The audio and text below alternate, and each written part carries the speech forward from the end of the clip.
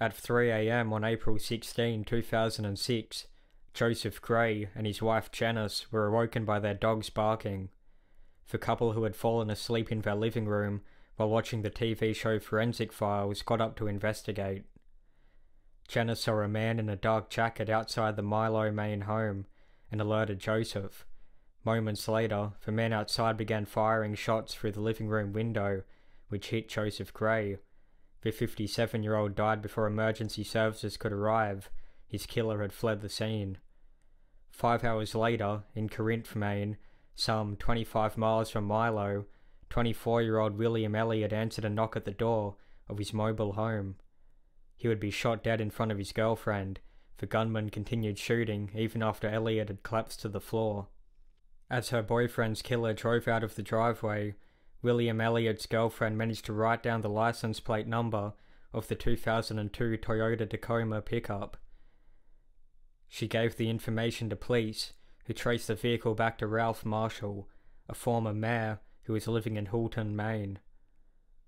Investigators quickly learnt that Marshall's son Stephen had taken the pickup as well as 3 guns just hours before the shooting in Milo.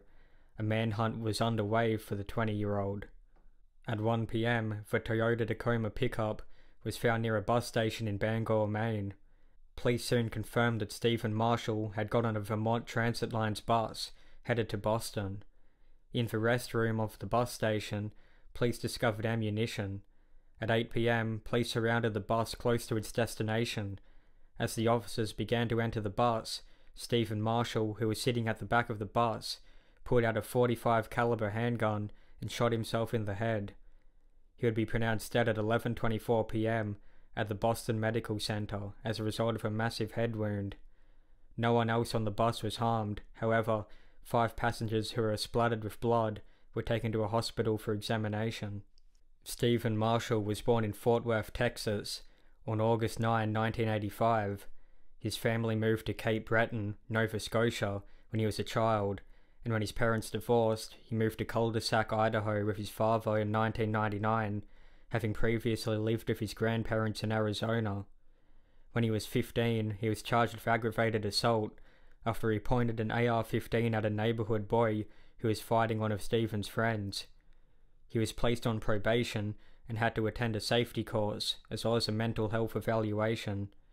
At school, Marshall was considered an average student. He was a bit rebellious, but never got into any serious trouble. After graduating high school, Marshall moved back to Nova Scotia. He had attempted to enlist in the Canadian military, but was rejected because of his asthma. He grew depressed and started seeing a psychiatrist. In 2005, Marshall was living in a boarding house, but left after a known pedophile moved into the building. Stephen was horrified at the man's arrival and told his father that the man had made a pass at him. In early 2006, Stephen fainted at work. To his family and friends, he was clearly depressed. He and his mother met with a pastor, and Stephen accepted Christ and began attending church. His mental state seemed to have improved at this point. On April 11, Stephen withdrew over $3,000 from his bank account.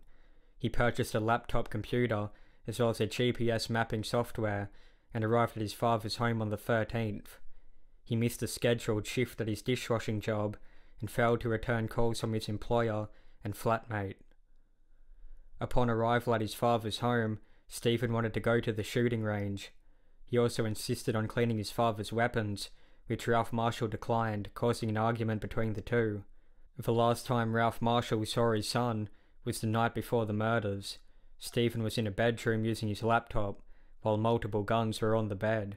After Stephen Marshall's death, police began investigating why the quiet young man would essentially cease contact with those close to him, cross the American border, and shoot dead 2 men that were not known to him. Examining the newly purchased laptop provided some answers. Stephen had browsed the main sex offender registry, which featured Joseph Gray and William Elliott. Stephen downloaded the photos and addresses of his victims, then drove to their homes and gunned them down.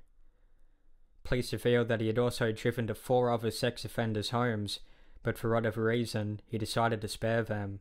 Also on the laptop was Stephen's blog, which showcased his hatred for minorities, women, homosexuals, government, and above all else, pedophiles. In a conversation with his mother, Stephen once said that pedophiles were lowlives and the scums of the earth. In his search history, Stephen had visited a website that contained information on how to plan and execute a murder, and had also used the search term, "how to kill yourself like a man." His desktop background was an image of Jesus holding an assault rifle while knocking on someone's door.